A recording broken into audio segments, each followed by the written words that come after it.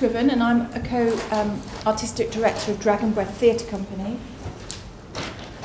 This is Peter Rumney, who's also the artistic director. And this is John Britton. We've been working at Papplewick Pumping Station, and this is John Britton, who's chair of the trust, and you can say a little bit more, John. We were going to be presenting with Ashley Smart, who's the director of the museum, and he's actually in the film and was in the performances, but he couldn't make it today because of bereavement, but John has come to share his knowledge and be part of the presentation. And yes, this is Jerry and this is Sharon, and they were volunteers in the project. You'll see them talking, and I think you run the Volunteers Association as well, don't you? We're involved heavily. Yeah, very heavily, and they're with us today as well, so that's wonderful. Thank you, Nettie. Good afternoon. As you've heard, I'm John Britton. I'm here in place of Ashley Smart, who is the museum director at Papplewick Pumping Station. You've had a preview, and the boilers are behind me. I am chairman of the Papplewick Pumping Station Trust. Where A Crack in Time, the performance was performed last summer by Dragon Breath Theatre. My role is to give a brief introduction and tell you what Papplewick Pumping Station is about. It was built in the early 1880s to supply fresh, clean water to the homes and factories of Nottingham and the surrounding area. The population of Nottingham had grown rapidly, but unfortunately the urban facilities had not kept up. Polluted water supplies had recently been identified as the source of cholera and typhoid that caused an unacceptably high death rate. A start had been made in Nottingham to replace the polluted wells and rivers as sources of water. It was decided that the existing water supplies were insufficient, and Papplewick Pumping Station it was agreed that should be constructed 7 miles north of Nottingham to pump water from wells dug into the Bunter sandstone rock which underlies the area north of Nottingham. Papplewick was the latest and most successful of several steam-powered pumping stations and was preceded by the building of a spectacular reservoir on an elevated site behind the pumping station. The reservoir had been started in 1879.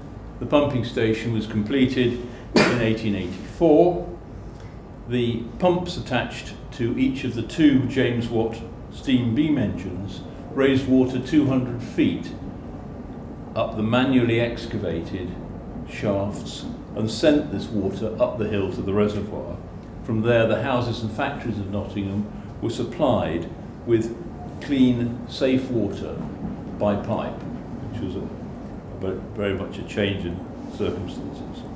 The station had a capacity of pumping 1.5 million gallons of water a day and continued to supply Nottingham by steam engine power until 1969, when the steam engines were replaced by electric motors, but still pumping water out of the same wells as they do today. That was a total of 85 years of continual duty by the 2 steam engines. The Victorian machinery was of no further use, but a small group of visionaries formed Papplewick Pumping Station Trust in 1972 to ensure the permanent preservation of this historic site for the benefit of the public. The trust is a charity, dependent solely upon the income that can be generated from the site. The site is ACE accredited museum, a scheduled monument, and regarded by English Heritage, now Historic England, as a site of clear national importance.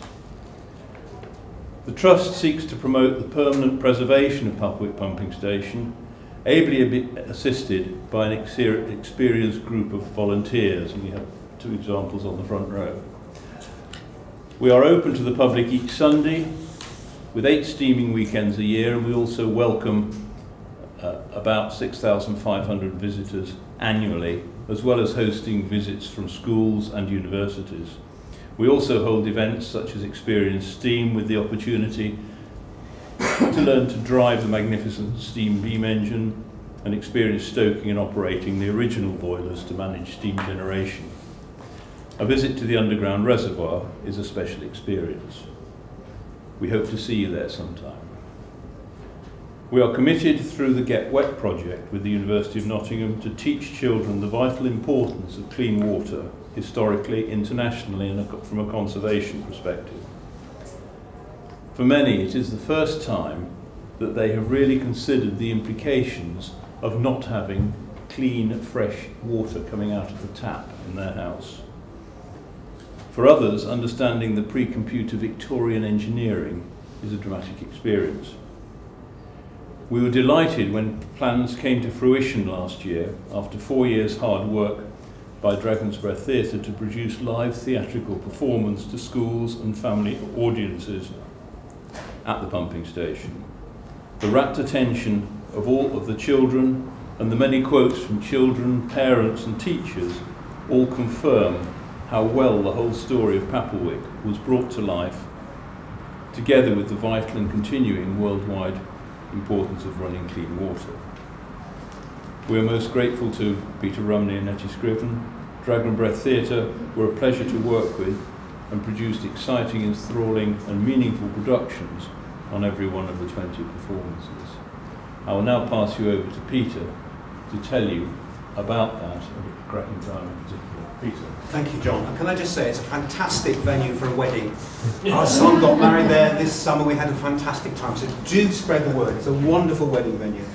Okay, so we want to start off very briefly by, just make sure I can see everybody, very briefly, just explain where Nettie and I, coming from as artists and academics, in order to contextualise what we feel we brought to Papplewick and potentially to other museum and heritage sites as theatre makers.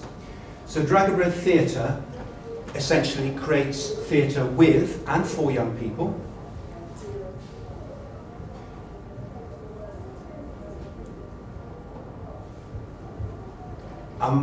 We hope, young people to make sense of the world that they live in through theatre.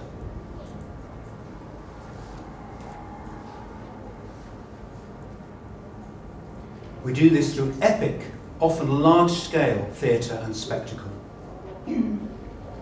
Dragon Breath the play, which was post 9/11, looked at anger, working with children with emotional and behavioural difficulties to develop the piece.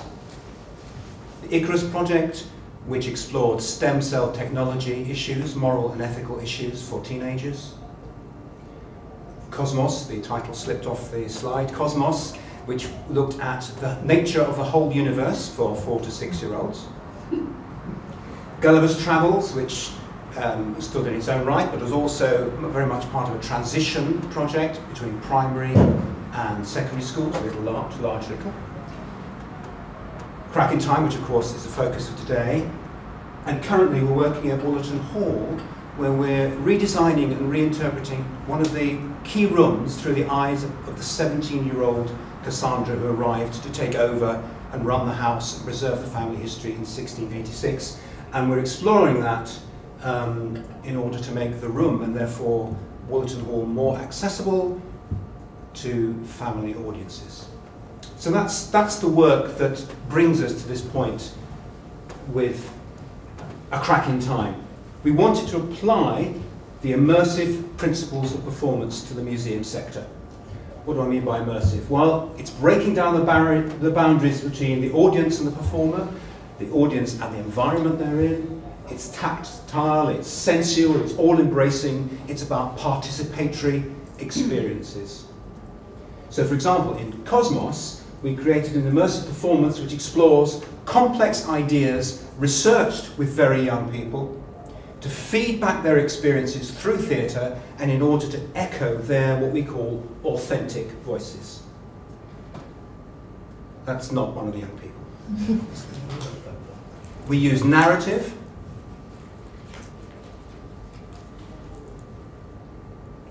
empathy,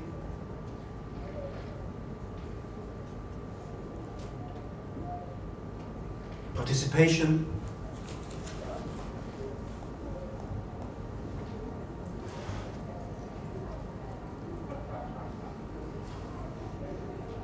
kinesthetic experiences,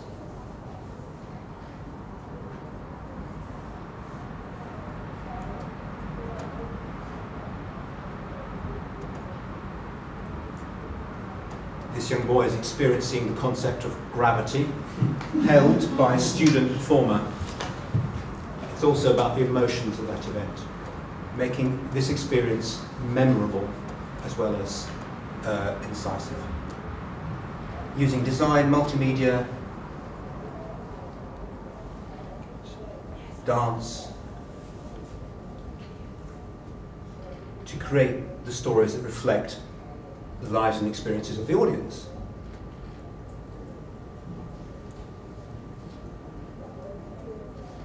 In spaces where that audience can share their stories with adults who will listen and respond within the structure of the event to whatever the child says or does, asks to the adult, in or out of character.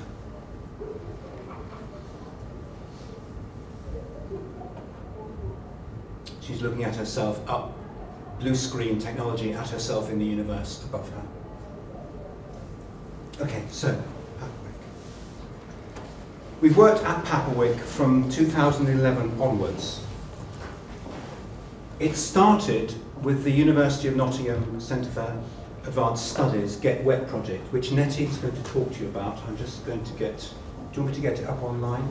Or, yeah, you yes. could get, this is the Get Wet website that the University of Nottingham has set up. But I'm just going to tell you a little bit about the project, because although it took us 4 years to get to performing a piece at Papplewick, it did begin with a 2-year action research project between Papplewick Pumping Station Trust, the education academics at the university, a team of 5 artists, we were part of that team, other visual artists, a filmmaker, and very close partnerships with 2 primary schools and 3 secondary schools to explore effectively. The aim was to help young people in schools think about the importance of water to life, using Papplewick Pumping Station, its history and its legacy as a stimulation for learning. So working across those disciplines, which really was science, maths, geography, history, the artists and the teachers explored and developed an innovative, creative water literacies project that was based around schools owning that project, but using Papplewick as a stimulus. The Get Wet site documents that. The learning is all documented through films across different schools, and is also a resource for teachers now who are interested in water education. That 2-year project identified many things, the power of creativity to engage and for all young people to learn, but it also identified the power of drama through the research, which took us into the next stage, which was us as Dragon Boy Theatre developing a performance programme at Papplewick. So we didn't just go to Papplewick and decide to develop it. It emerged out of this action research project we were doing. And Peter will tell you a little bit more now about, there was another step before we even got to performance, which was research and development around performance, which Peter will talk to. And effectively, we devised it all in a couple of weeks with the artists we'd been working with on the research project, and we realised what a wealth of experience we'd gained from those 2 years, particularly also working with the academics who were, I would say, radical, challenging, pushy, amazing, innovative. They were brilliant, and really that pushed our thinking. So at the heart of what we were doing was very important learning and sharing of discipline. But I'll hand over to Peter to talk about the R&D. Okay, so we developed the action research, as Nettie said, with the same group of artists into a scratch performance in a week, and that turned out to be quite sophisticated in the end, with 3 schools from across the region. We explored how we might use drama, characters and their narratives within the environment to engage young people with the history of the place through empathy.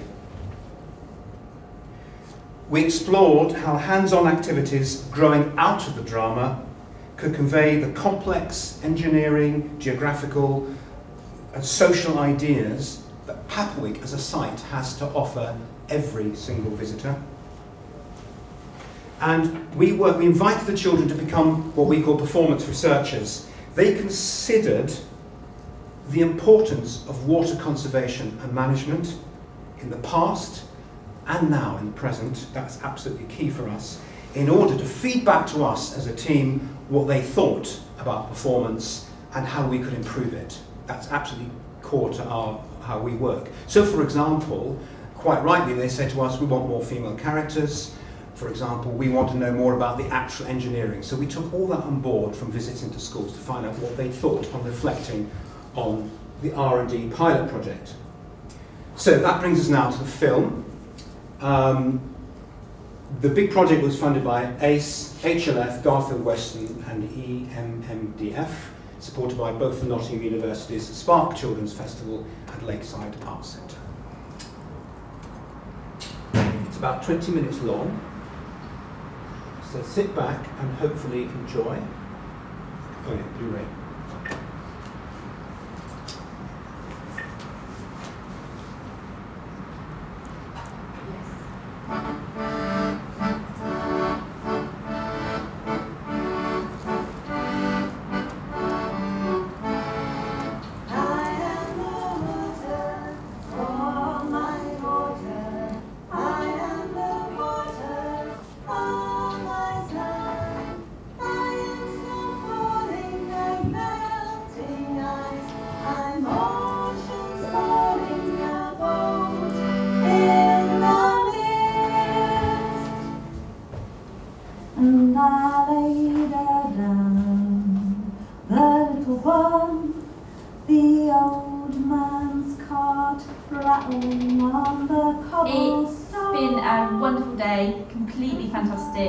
One of the best, well actually the best school experience, enrichment experience I've had in 5 years of teaching. The higgler tries to sell water to Jenny Sparrow.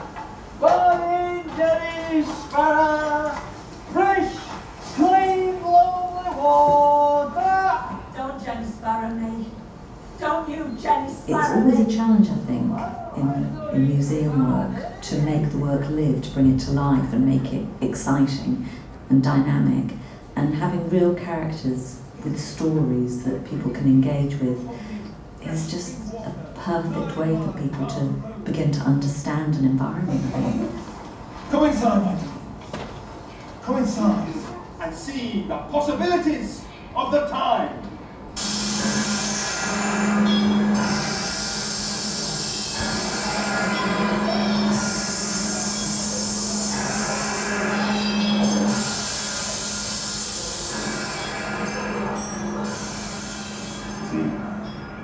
Ability to engage an audience, but not just engage them, to put them in the picture. And that's something for me that Prepping Time's done a lot more of. Everybody say, Papplewick!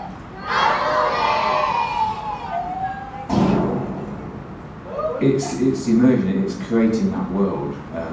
As soon as they were passing through and engaged, you could hear them talking to each other. And things like that. So they really were prepared to get involved. This site enabled one to work with the epic and work with the small. You're part of it. You can feel it, you can smell it, you can taste it, you can touch it. It's all there. A crack in time is all that's left for us to know and say what water's worth. Yeah. When they light up the crack, and you get the oohs and the ahs from the children, it's just wonderful.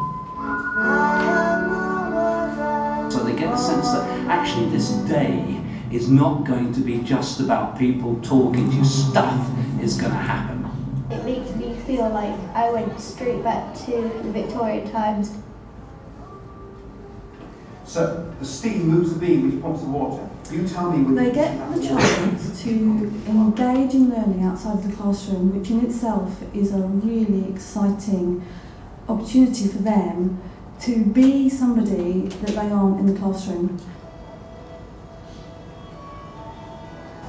project like this where you get the children out of school into this kind of environment, that they see this world, these buildings, this architecture, the reservoir, I think is fantastic. And I wish every school could bring their children here. Let your eyes adjust to this space. Let your ears adjust to this space. When we went down into that space, and the echoes and the way it was set up and the light projection and everything was just so, that was awe and wonder right there. There was not one child that wasn't completely bowled over.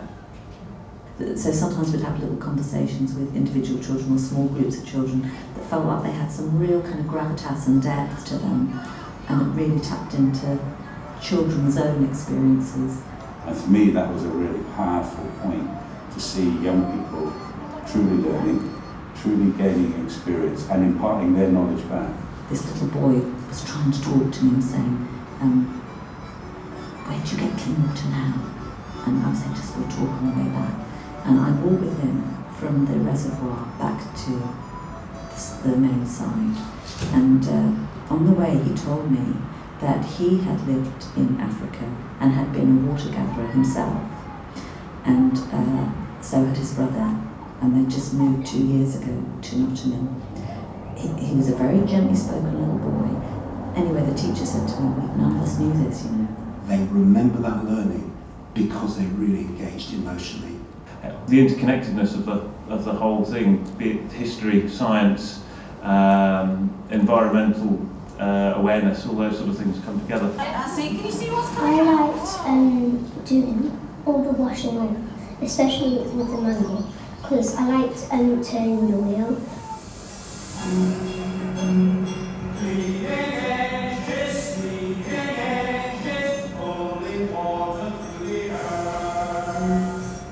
Well, I thought the most memorable thing was probably the music, because it has like a jolly beat and it makes me remember it. And I keep singing the songs in my head.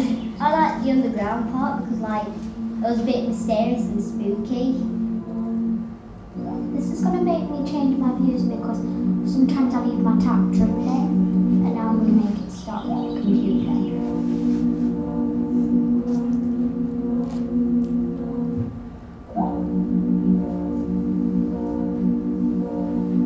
Seeing the reservoir, because I've never seen a reservoir before, and it was nice to experience what it looks like.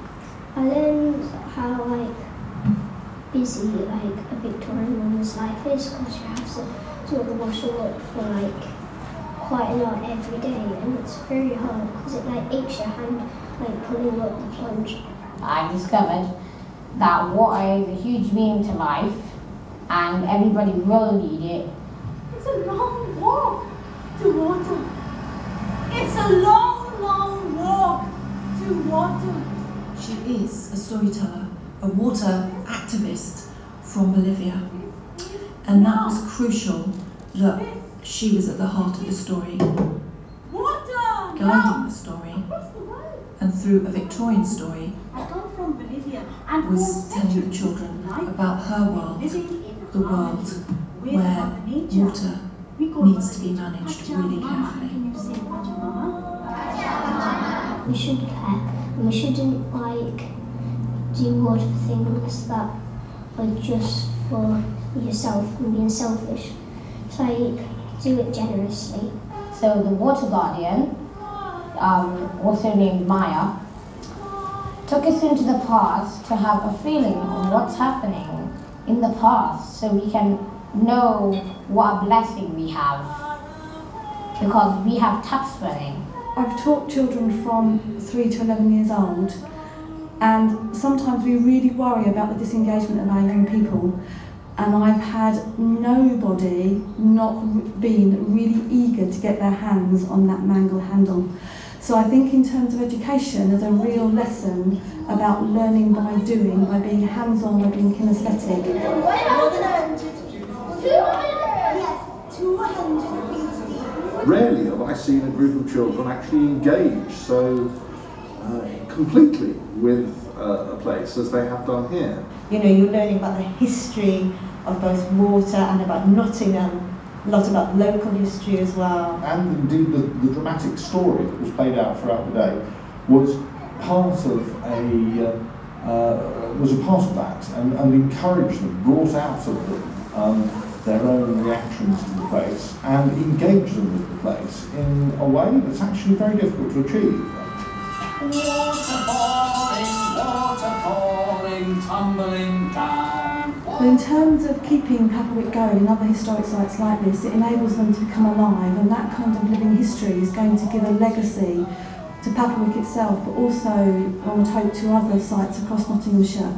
It looks to me as though this project is Papplewick reaching out to embrace other audiences through presenting itself in a rather different way from the way I guess it normally presents itself.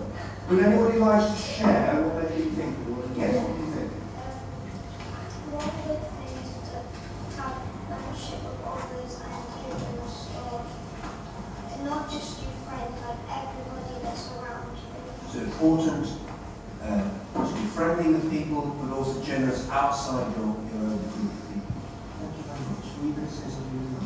We've really tried to reach out to young people who wouldn't normally expect to engage in a museum or heritage site and reinterpret it in a completely different way. It's really raising the profile of a pumping station so that it is seen as an educational resource again. It's theatre and education at its best, I think. I think it's unusual to work on such a big scale across 2 sites and lots of places within those sites. So it's technically very demanding, logistically very demanding. It's unusual to invite children not just to visit a museum or a heritage site, but to believe they've stepped into the past and are living, breathing, walking, listening, looking there now. And I think also what's unusual is the fact that underneath and behind the performance, which takes 5 hours each day, is a huge education program. Why don't you come over here with me? To explore other sides of their personalities, to discover new skills, and to have completely new experiences, often that children don't have. So there are 2 themes that they're engaging with: history, and if you like, the politics and management of water now. You just listen.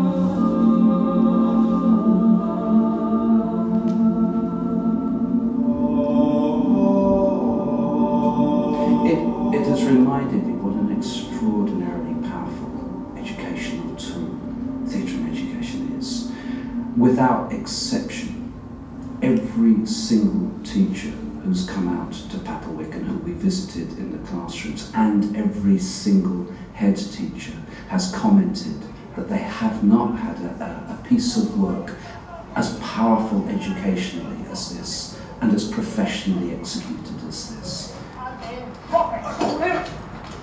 Now what's happening here? What's happening here? They're fighting about clean water. Yes, that's right. What is Mr. Armstrong feeling? The fact that it's site-specific, the fact that it's promenade, it's immersive, it's interactive, and people are learning. Children especially, school children that have come, they've retained so much information, and that's what makes it unique. He's feeling mad for the people because they have to drink the dirty water. Yes. And what about Jenny's fire over there? Because it was in that setting, in that context, they remember it so much better and it just sticks in. I think days like this are the most important thing we do in school for making that learning real and purposeful and stick. And I'm so pleased that we came today, because it will stay with these kids for the rest of their lives, I'm sure. When you do something that's interactive like this, it's a way of learning, and they didn't even know they were learning. And utterly different from walking to a museum, picking up a leaflet and reading about it. They're experiencing, they're immersed in it, their emotions are engaged, the sound, all their senses are engaged in that reservoir, and they come out. They may say, oh, it's eerie, or it's creepy, or it's scary, but actually what they're trying to find the words to say is it's extraordinary, it's mystical, it's unnerving, it's unsettling, and because of that they'll remember it and really think about the purpose of us being there, which is A, to understand these sites exist, precious as this one is, and also what these sites ask us about how we deal with water now. What did you think of the reservoir?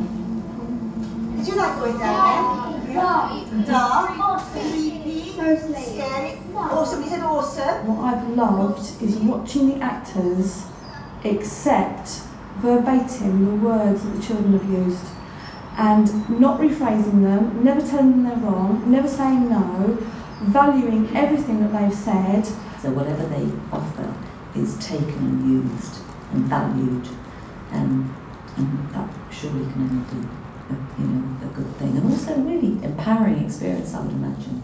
This project came from 4 years' work, and it isn't about the performance that we put on at the end of it. It is about bringing young people who don't normally have access to cultural sites like this, bringing young people into Papplewick for their learning and for their whole cultural education and experience. These processes are very extensive and have the children absolutely at the heart. At the heart of it is a guiding of the young people to where you want them to be and who you want them to be with, so that they are curious and want to know more and feel vocal. They are having a whole different experience, which is educational, which is holistic, it's kinesthetic, it's multimodal, it's sensual. And that's why moving is so important through the spaces. Thank you for joining us on the journey. Thank you for bringing Papplewick to life and helping us to tell the story.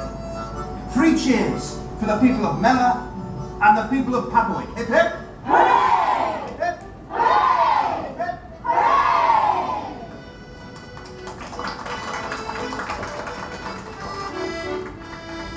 Well, young people are our future, and they can't build the future without a working knowledge of the past. We're not looking for answers ever, we're looking for more questions. It's achieved far more than I ever imagined it would do. It's made 4 years development with a lot of artists and technical people and historians and academics and teachers and children all working together to bring it to this moment. It's been completely Wonderful. Just wonderful. And it's great to see the children enjoying themselves. You know, I'm passionate about this place, and anything I can do to enthuse other people, that's gold as far as I'm concerned. And of course it shows children there's more to water than just turning a tap. In fact, I think a lot of adults would do well to come down and see something like this.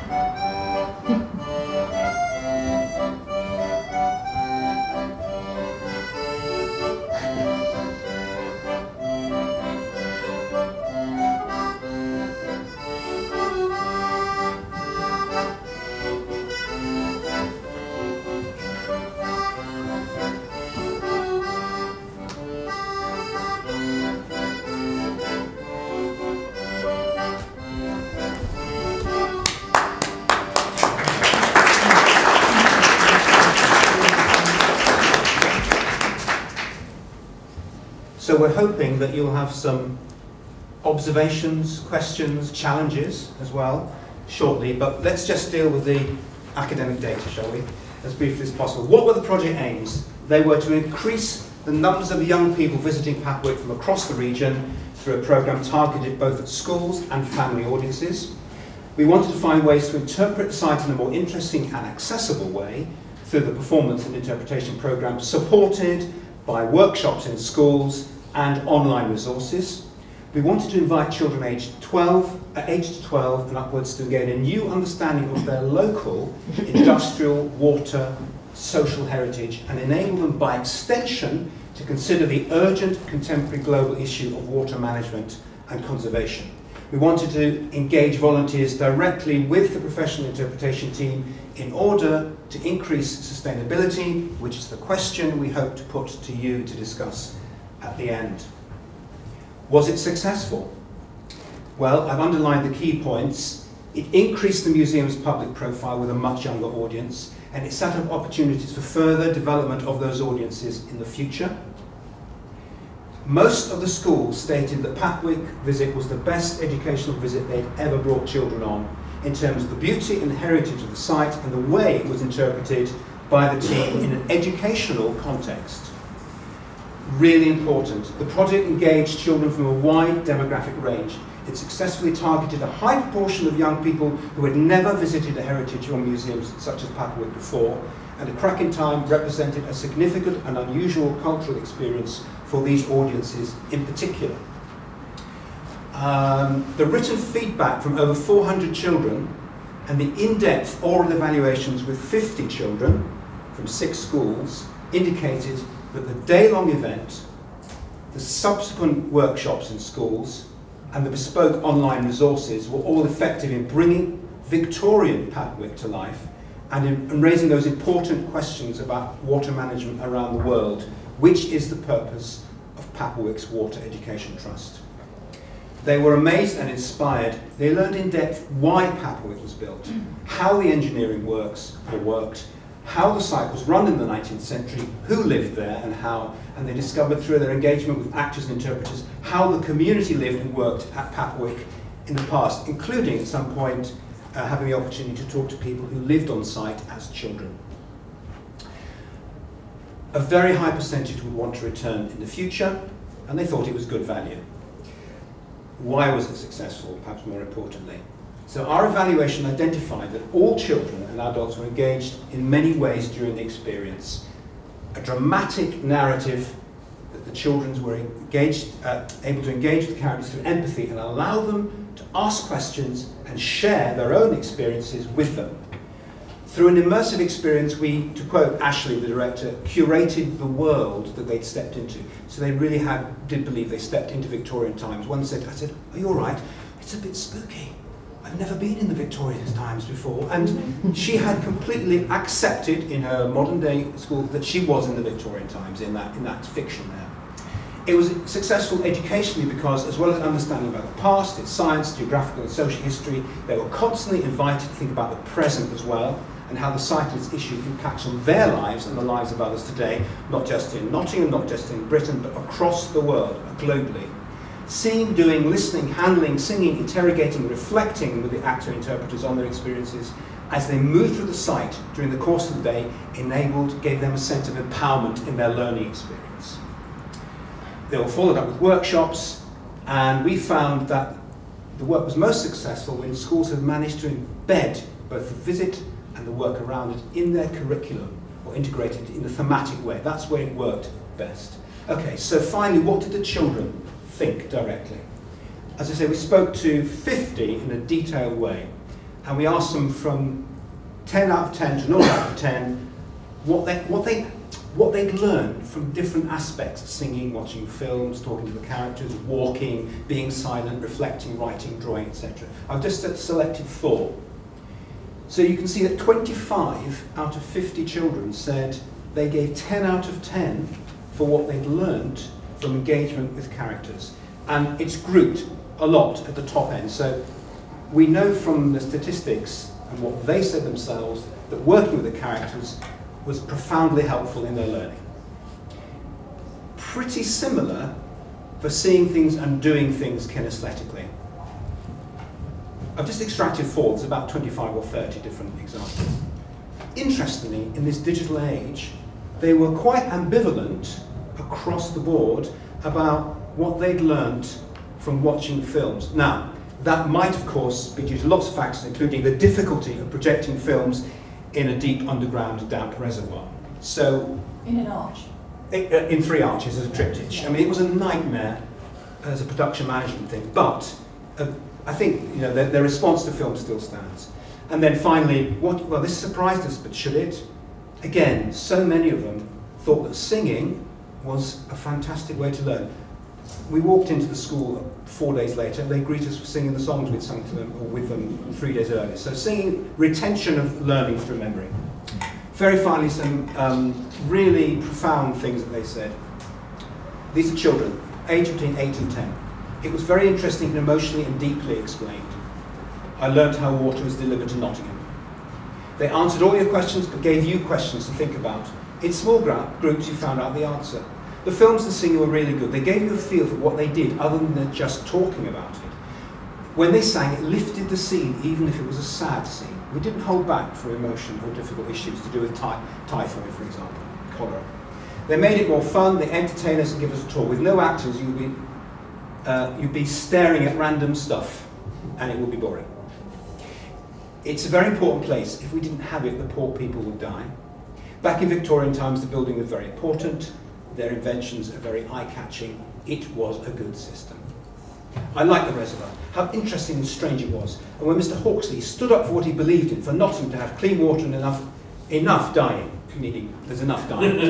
Yeah. Maybe my performance that day wasn't enough. Anyway, because he promised Jenny, who lost her children because of the higgler, who gave dirty water out, and he succeeded. And I've discovered that water has a huge meaning to life and everybody will need it. Finally, these are the resources. Shall I go online? No.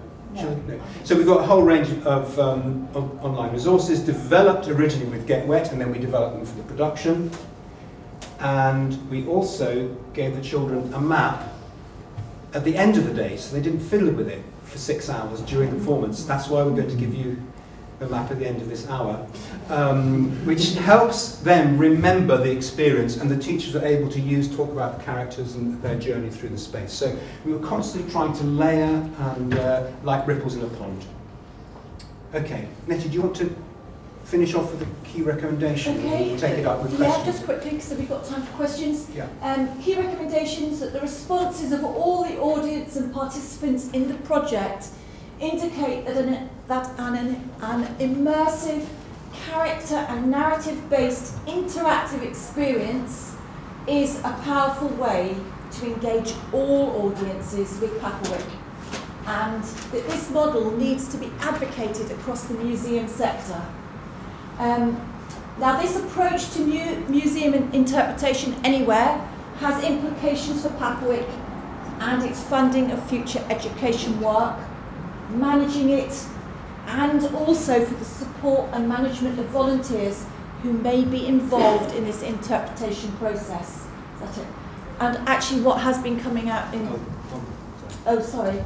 Well, I'll just say, what was coming up this morning was about funding. This has been cut, that's no longer there. It's like, we know that's the context, but we've got to find ways to sustain this.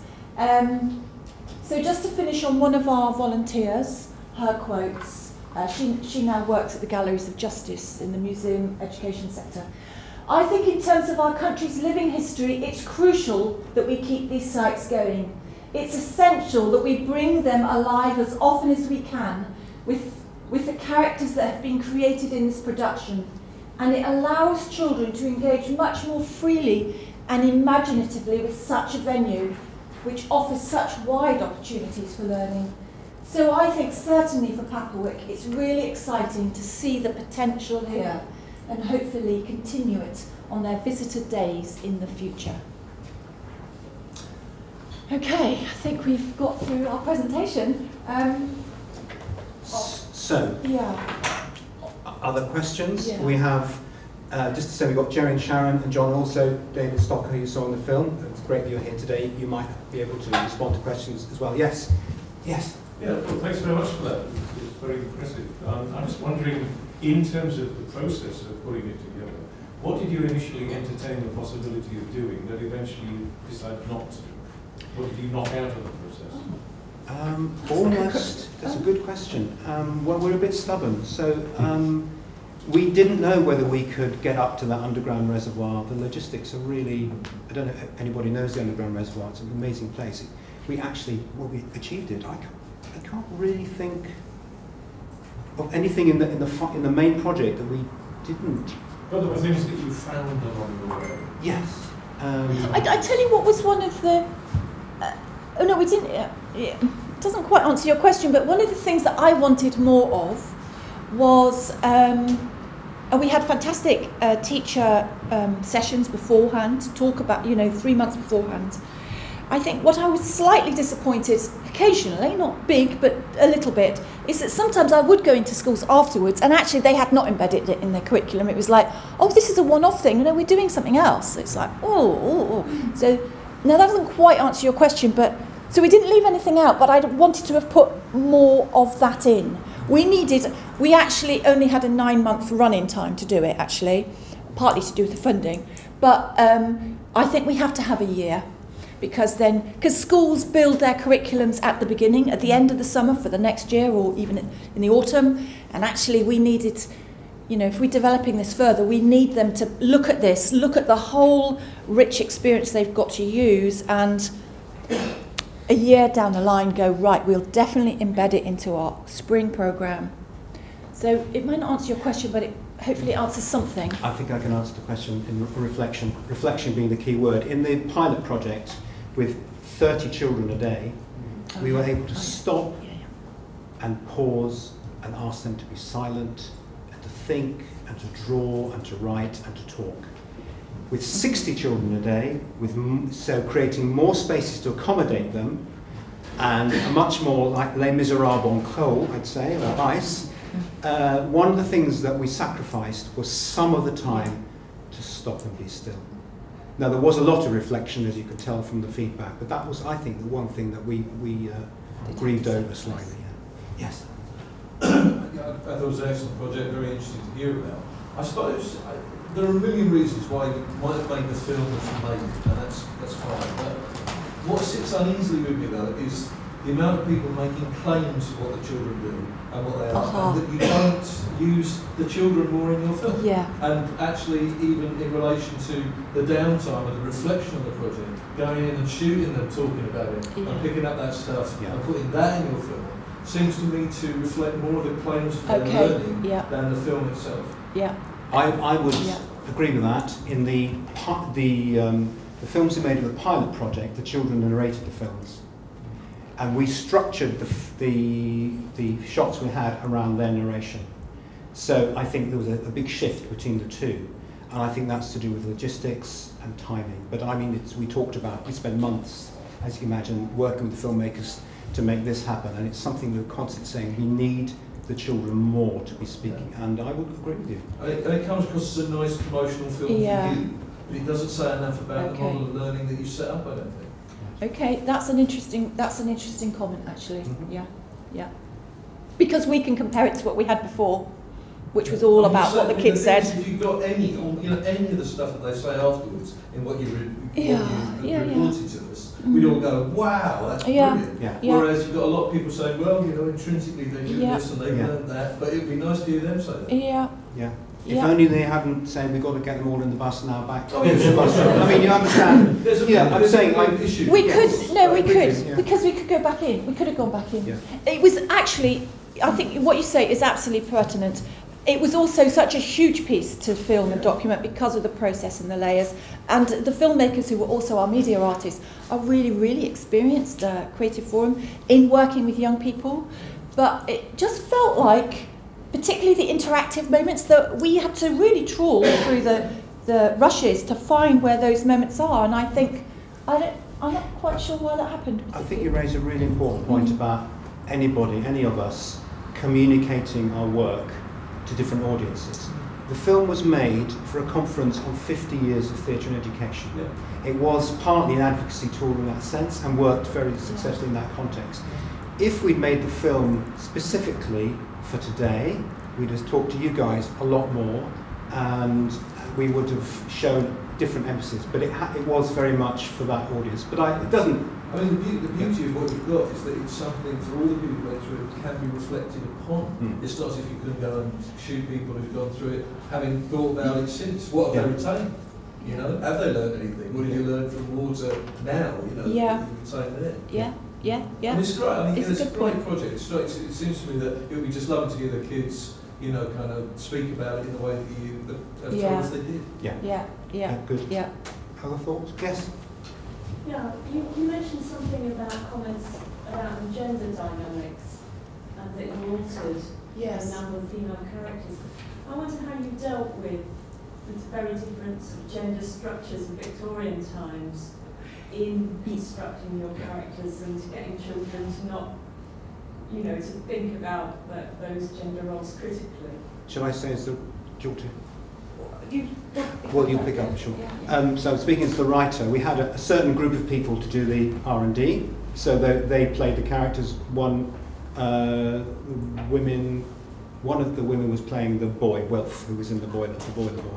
So we knew, I mean, Nettie's a pretty strong feminist. I totally agree. We wanted to bring women in more. So what we did was we created the character of Mrs. Montague, who was the site supervisor's wife, who actually was at the heart of running the community.